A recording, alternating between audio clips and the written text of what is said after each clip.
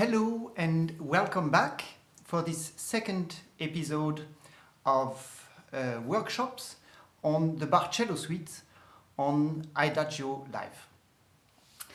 Today I would like to start with a follow-up because you all had sent me very interesting questions over social media before the premiere, the first episode, and what happened is that I spoke too much, I got carried away, and then at the end with Anne-Theresa the Kersmaker, we also spoke, and then there was no time to go at this question. So before we go to the subject of the day, which is the Allemande from the first suite, I would like to do a follow-up and a finish with two questions that came to me before the last episode about specifically the prelude of the first suite.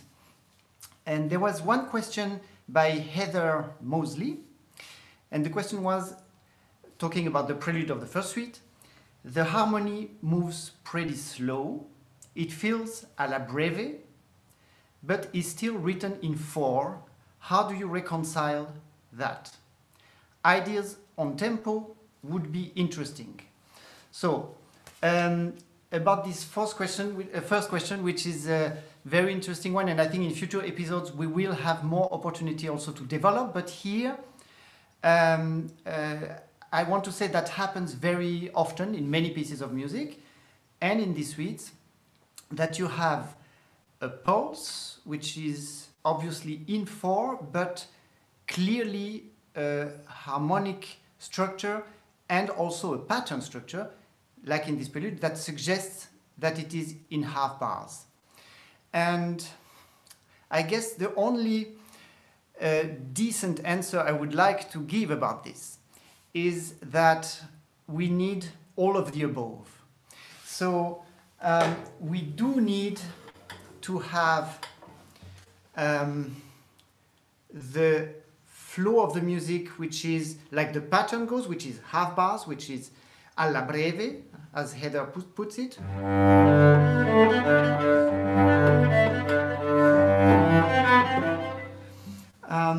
And we need the harmonies go bar by bar, so we will have some impulse that is repeating at the beginning of each bar.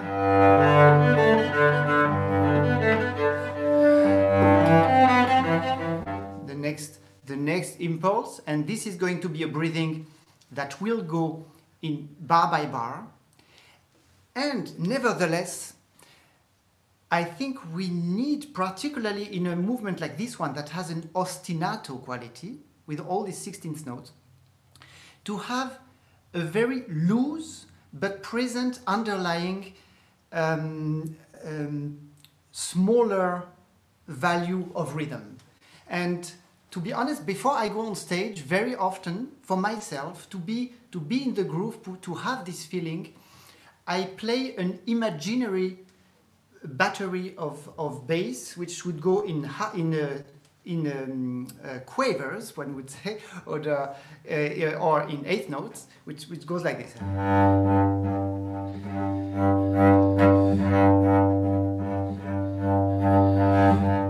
So that you can feel 1, 2, 3, 4, 1, 2, 3. So as you see, I need to feel the downbeat. Because of the pattern, I will feel the half bars, but I also like inside to feel this very light 1, 2, 3, 4. That was about the question of Heather Mosley. The other question was from Auguste Rachet. What does this prelude evoke to you? What is your vision of it? So I had called the last episode The Call of Nature, because everything in this suite and in this prelude more particularly evokes to me the flow, evokes something which is related to nature. As I mentioned last time, for me, I see, particularly in the music of Bach, but probably in all Western music over the last centuries, harmony is the environment in which we evolve. It is the air we breathe. It is the water that flows. So it is the elements. And within this, then the story will start. And I think everything in this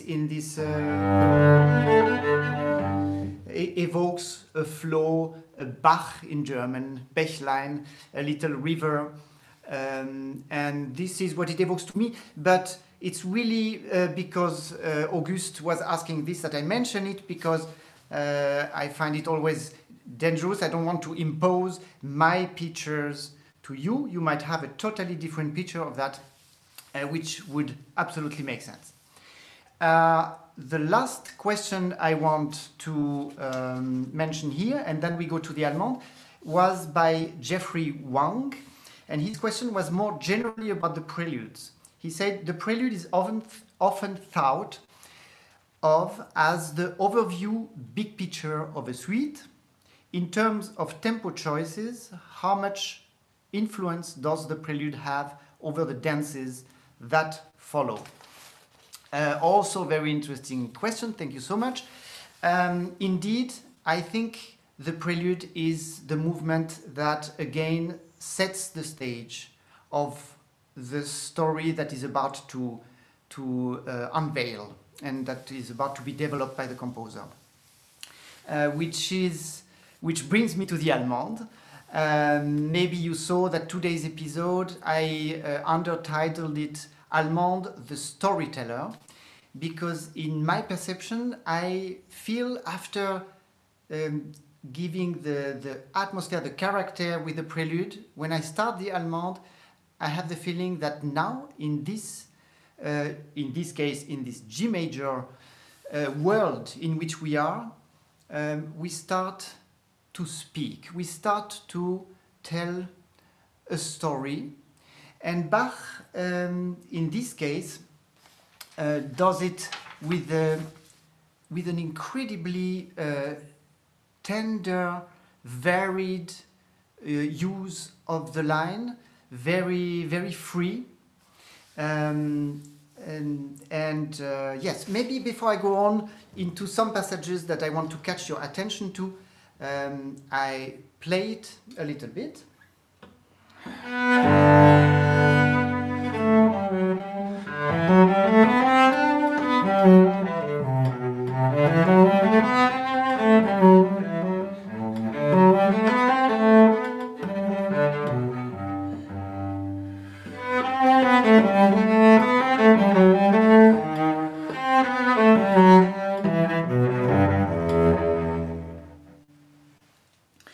So, as you see, again, a lot of 16th note, but remember in the prelude, it was about patterns and something that seems to be like a natural phenomenon that rolls, that repeats itself.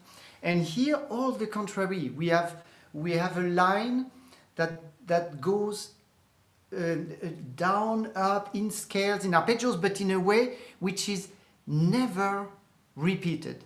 Even when, and later on I will give an example, when Bach goes into a very normal sequence of fifths, he does it with seemingly, repeating the motifs, but always varying them in greatest detail. In this first half, there are two things I want to catch your attention to.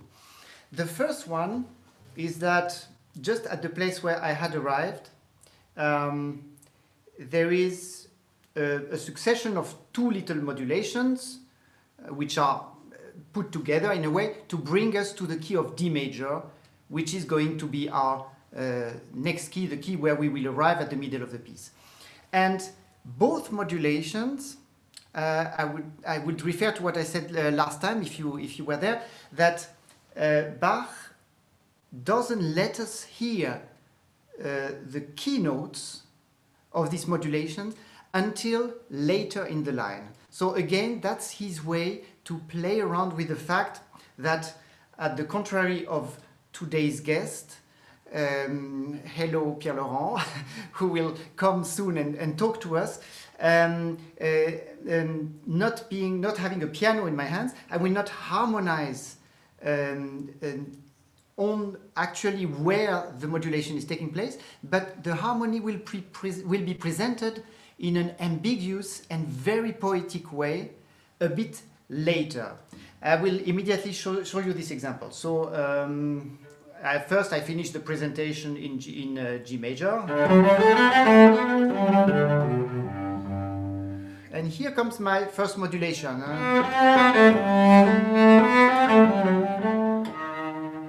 So this D sharp that I just played now at the end is the keynote. This is the note that actually makes the modulation, that is determining for what's coming afterwards.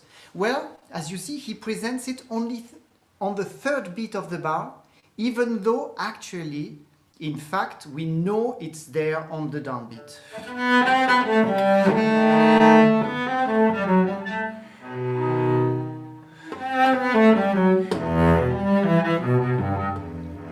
So I now did my modulation to E minor, playing the bass line. And what I want to point to again, and I will talk about this a few times, is that it's not that Bach thought, oh well, bad luck, I'm composing for cello, so I cannot provide the whole thing. Is that he knows that by letting these important notes come later, he makes it even more subtle and poetic.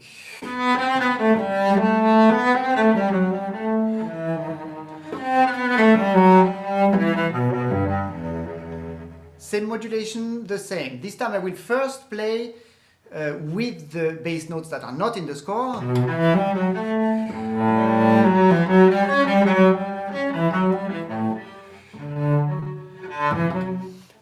But what Bach composed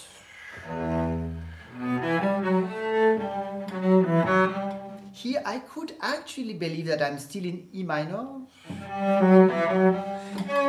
And then there is just en passant, like as if it would be a not important note, the C sharp, which is the key note for this modulation.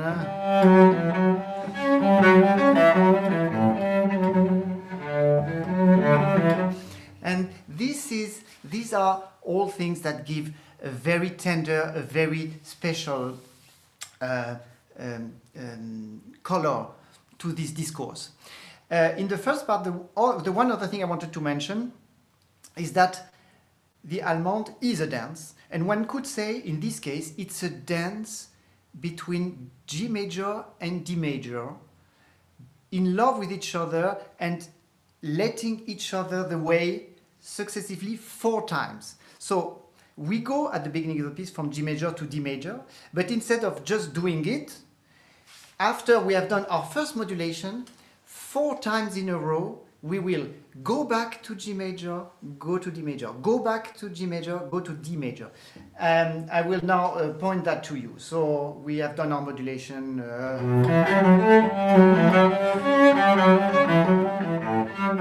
Here I'm in D major.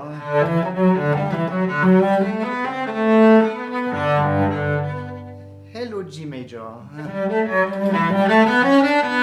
D major.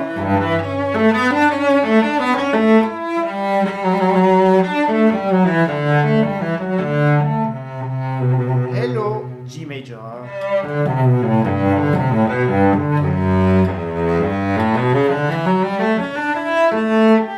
D major.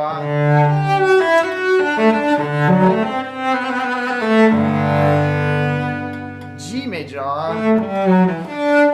D.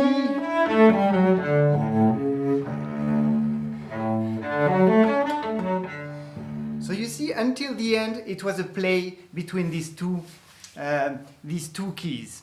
It's so beautiful. Anyways, in the second half, I want to catch your attention to what I was mentioning before, a sequence that after a few modulation, and we have an episode in A minor, and then we go to a sequence, which as such is something very, almost one could say banal, that all composers use.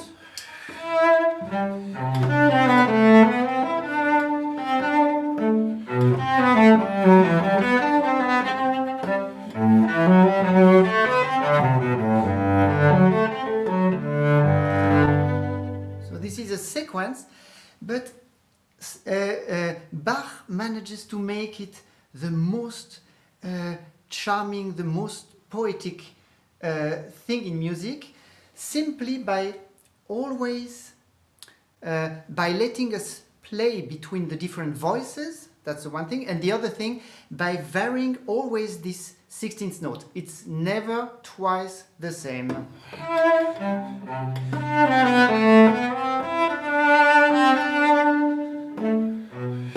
This time I go down. I go up. And then I salute the bass.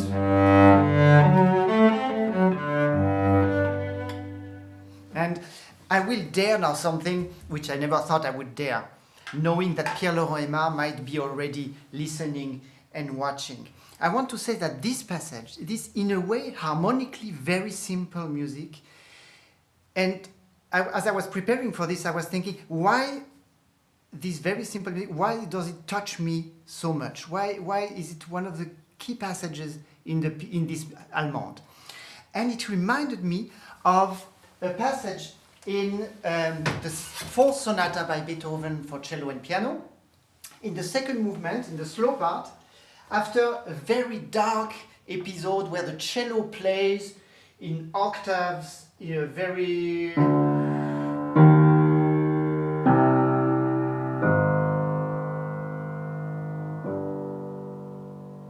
Sorry for the tuning of the piano, I didn't have a tuner since the end of confinement yet. But we arrive after this very dark episode here, and then suddenly the piano leaves the place for the cello, and the cello starts a lead.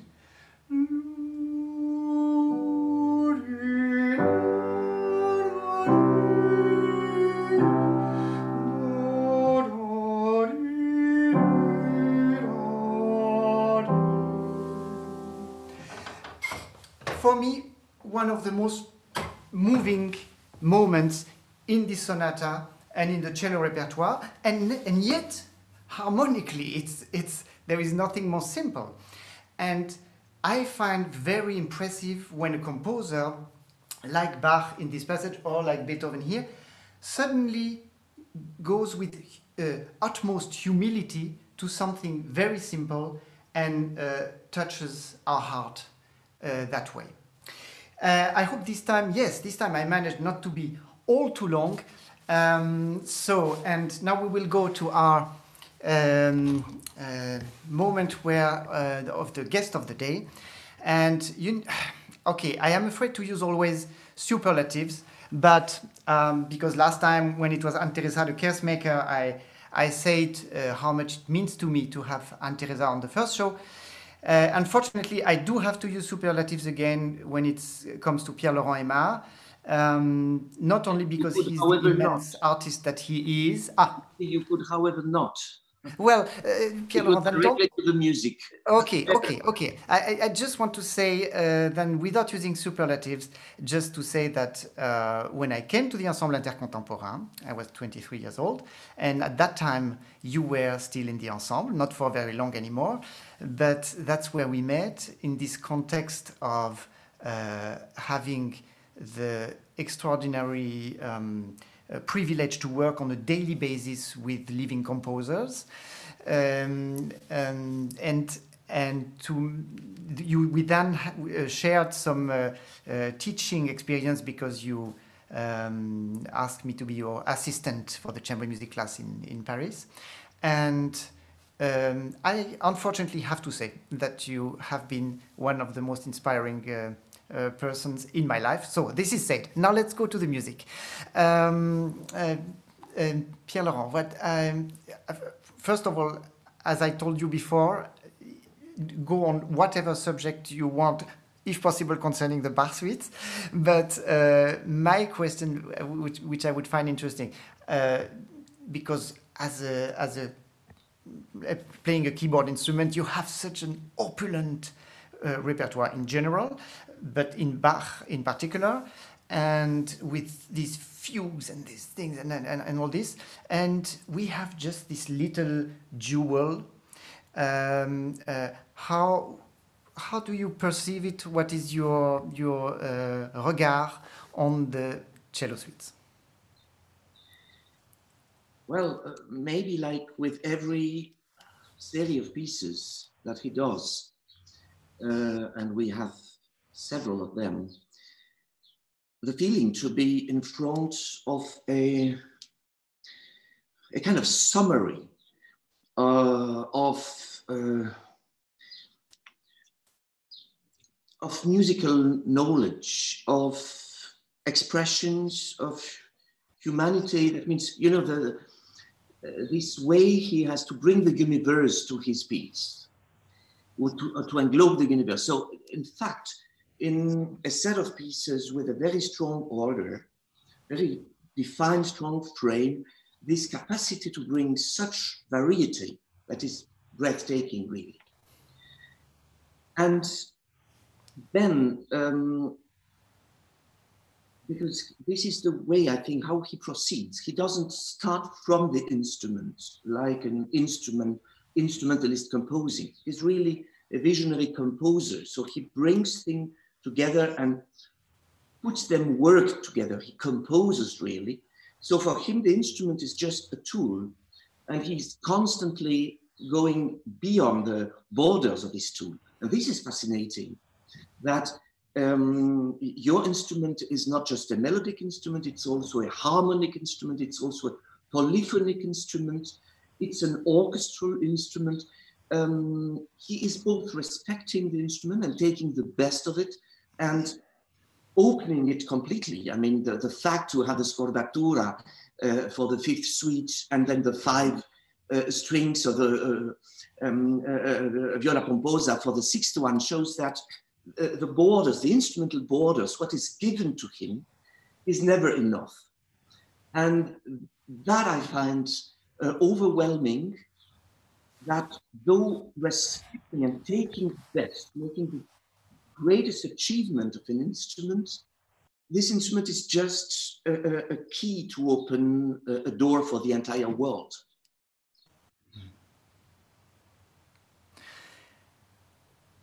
You just framed it so perfectly, so I'm almost speechless. Is there now? Is there in the sixth suite now a more general question? But do you? Is there a suite that has sort of played an important role at some moment in your life that you have listened to it a lot? Your sister is a cellist, so you for sure heard this suite a lot in your life. But did one of the suites play? I don't know. Is there one that speaks even more to you? Like, I don't know about the cellists out there, but in my experience, it's by phases. So there are some moments in my life where I suddenly feel totally en phase with a certain suite. I don't know. I find, of course, the two last have exceptional dimensions. And in some of the dances, he develops his project beyond any expectation. Of course, the fifth one is overwhelming in terms of expression and depth. But I think I love especially, I'm very fascinated by the D major, the sixth one.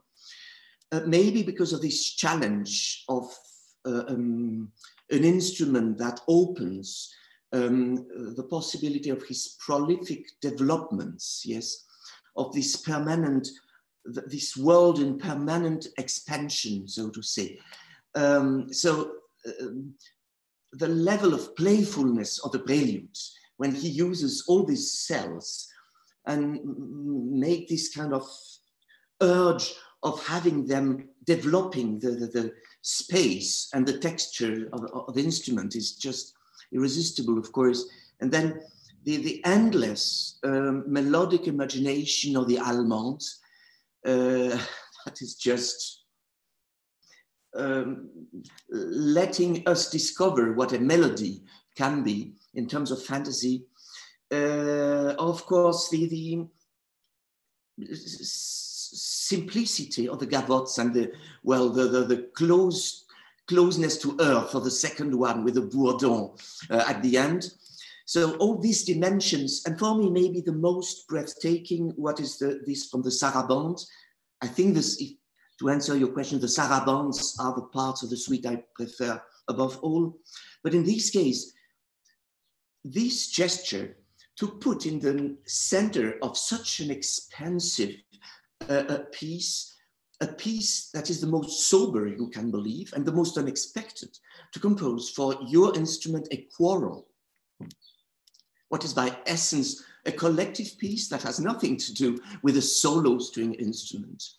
And the most condensed choral on earth, the most perfect, the most dense also, so that everything can be said, everything essential in music with such a simple form, but the most unexpected for your instrument, so that suddenly the cello, well, if we call it a cello, well, that's the wrong word certainly, but becomes the most harmonic and the most polyphonic instrument on earth. That I find really the genius of unexpected creation by Bach, especially in such a varied suite where you deal with completely different imagination of human vision. So. I would have one last question about the only fugue by Bach that we have in the prelude of the Fifth Suite, which you also mentioned as one of your favorites. Obviously, because of the limitations of our instrument, it could seem in comparison with your fugues, with many of them, or even with the C major fugue for violin, which where he goes much further in again exploding the limitations of the instrument. So our fugue is rather modest, but nevertheless, maybe it's because it's the only one we have by Bach, but I love it so much, and I wondered if you have. If you you would say a word about how he deals in this particular fugue with our limitations as cellist, in a way that I personally find very, very compelling and poetic. Well, he doesn't take them as limitations, I think. So the polyphonic thought is so realized that the problem of the limitation doesn't come in question. By the way, when he transcribes, as one always did in these eras, a fugue for solo violin for organ, for instance, you don't gain anything in polyphony. Because this culture is there so much. It's like when he composes harmonically for the cello. Well, in many of the Allemandes, especially of the two last suites, the big, most of the time, 4-note chords that describe the harmonic structure somewhere are never felt like limitations of the instruments. And in the case of the preludes, for instance, from the first suite, you have showed it a lot of the fourth one when his arpeggio art imagination is so marvelously designed and imaginative. Well, he does the same thing at the keyboard. It's not melodic music, it's really harmonic music, and the harmony is described by an arpeggio, but the arpeggio is written on such a composed and inspired way that you follow the vertical structure all the time, and you never think, my God, this instrument is supposed to play one or a little bit more notes at the same time. So it's always the strength of the thought, of course, of the imagination of the creator that is leading you, if he's good. Unfortunately, we are coming to the end of it. What you said about transcriptions reminded me I would like to mention, but of course, when we will come to the Fifth Suite in later episodes, I will talk more about this, but there is a transcription, there is a version of this Fifth Suite for lute, And it is so interesting to see how in this transcription he changes. Well, first of all, he does add a lot of bass notes that we don't play, even at places where it would be absolutely no problem to play them. So it really raises the question why he doesn't do it. And then the most absolutely crazy example is the final chord of the fugue, which in the lute version stays in minor, and in the cello version it's a brilliant Picard third. He ends with I mean, really like nowadays, you know, with a movie. When you see, you know, great movies, and then they give you the alternative ending, which ends totally in a different light. So it's fascinating to see how he enjoys also giving a different meaning to the same material. But it's very natural. I mean, you reuse a piece, then why not to change the places that will be more adapted to an instrument or a context, or just follow your fantasies or your wish of making it better. We see that with the different copies of different pieces where there are osias, there are different versions for one or the other bar, and then you can yourself decide what seems to you to be the best and why he decided to make this potentially, well, different, if not better option. Yes. Mm-hmm. Or a better polyphonic organicity for well, a more natural line or more interesting, more varied. I mean, there are always many reasons. Pierre-Laurent, merci a million times for taking the time. And I say goodbye to everybody. Thank you for following this. And I see you for the Courante from the first suite on Saturday at 7 o'clock. And keep sending your questions and ideas. It's wonderful, and it helps me very much to know what's important to you. So thank you, everybody. Bye-bye.